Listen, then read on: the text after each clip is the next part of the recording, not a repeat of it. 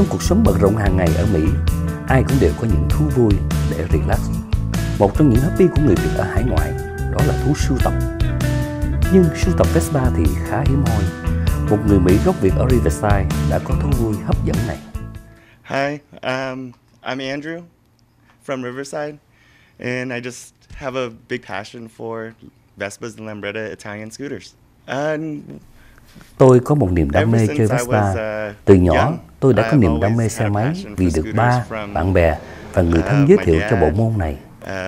Khi ba tôi còn trẻ và sống tại Việt Nam, ông cũng thích sưu tầm xe máy, nên truyền lại cho tôi cảm hứng này.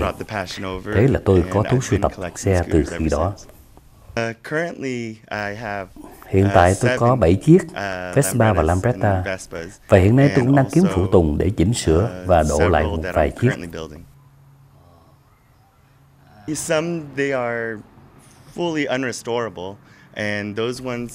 Một số chiếc khi mang về không thể phục hồi lại được, nên tôi tách từng phụ tùng xe ra, đem bán. Với những chiếc còn vận hành được, tôi tiếp tục sửa chữa và sơn lại những xe ấy. Đây là chiếc Vespa đời 1964, Vespa Allstate, và chiếc xe này chỉ được bán tại thị trường Mỹ. Đây cũng là mẫu xe lâu đời nhất trong bộ sưu tập của tôi.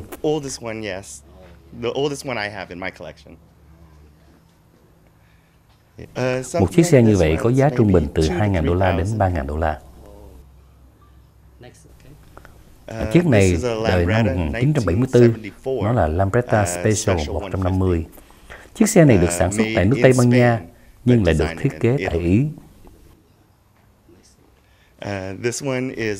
Kế tiếp là chiếc xe đời 1974 Vespa Rally 200. Tuy bề ngoài không được lớn lắm, nhưng xe này lại chạy rất nhanh.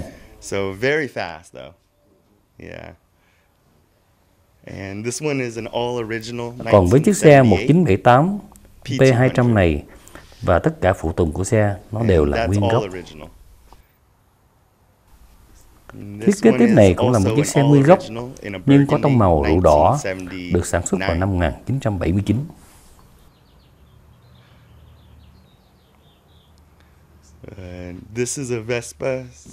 Đây là chiếc Vespa Super 150, đời năm 1974.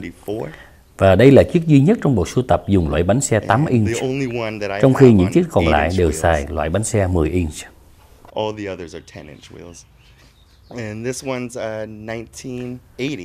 Kế đến là chiếc xe Vespa P200i, đời năm 1980.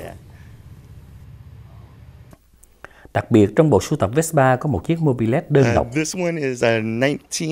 Chiếc này là loại mobilette đời năm 1980, được sản xuất bởi hãng Vespa, và xe này có bàn đạp để đề máy.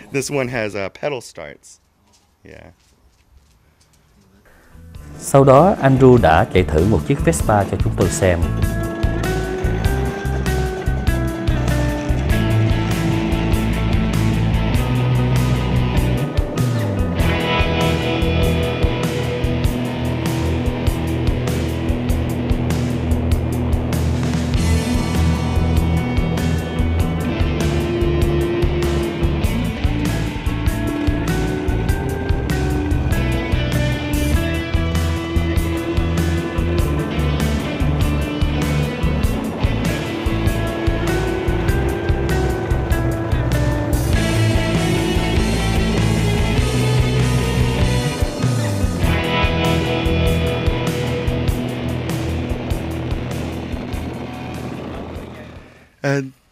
This is a 1964 Vespa Allstate that I'm currently building. I usually build it from this state. Đây là chiếc Vespa Allstate đời năm 1964 mà tôi đang chỉnh sửa. Đây là tình trạng xe mà tôi thường nhận được. Như các bạn nhìn thấy, vẫn còn nhiều giai đoạn để thực hiện cho chiếc xe này, như loại bỏ nước sơn gốc đi, và bạn chỉ còn lại phần sắt bên dưới. Kế đến, bạn phải bỏ từng phụ tùng ra mới có thể lấy các máy móc bên trong trước khi đến với công việc sửa xe lại.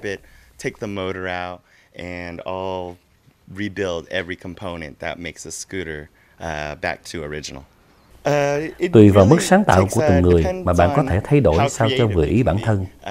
Có người nâng cấp máy móc để xe có thể chạy nhanh hơn, trong khi có người lại muốn thay đổi màu sắc bên ngoài. Mọi giai đoạn thường tốn thời gian, từ 1 tháng trở lên để hoàn thành. Về phụ tùng xe, tôi thường đến một tiệm chuyên bán đồ phụ tùng xe máy tại thành phố Azusa. Nếu phần nào bị hư, tôi chỉ cần liên lạc họ để mua, vì họ sẽ giúp tôi đặt mua phụ tùng từ các quốc gia khác.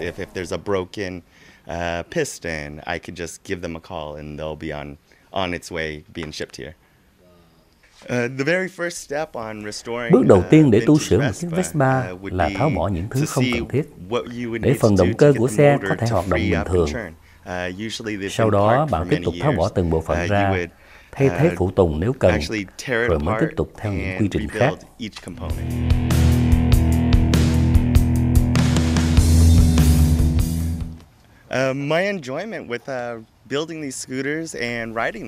Tôi tận hưởng khoảng thời gian tu sửa và chạy những xe này.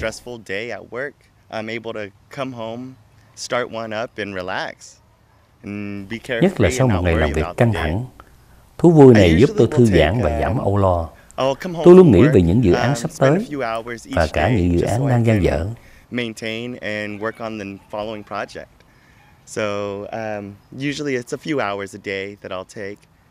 Hàng ngày tôi dành vài tiếng để làm công việc này vì đây là một niềm vui với tôi và luôn luôn nó là điều nằm trong suy nghĩ của tôi.